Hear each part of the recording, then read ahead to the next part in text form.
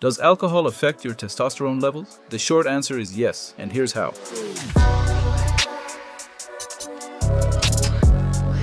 Especially when consumed regularly or in large amounts, interferes with your body's hormone regulation. It reduces the liver's ability to properly metabolize hormones, leading to a drop in testosterone over time.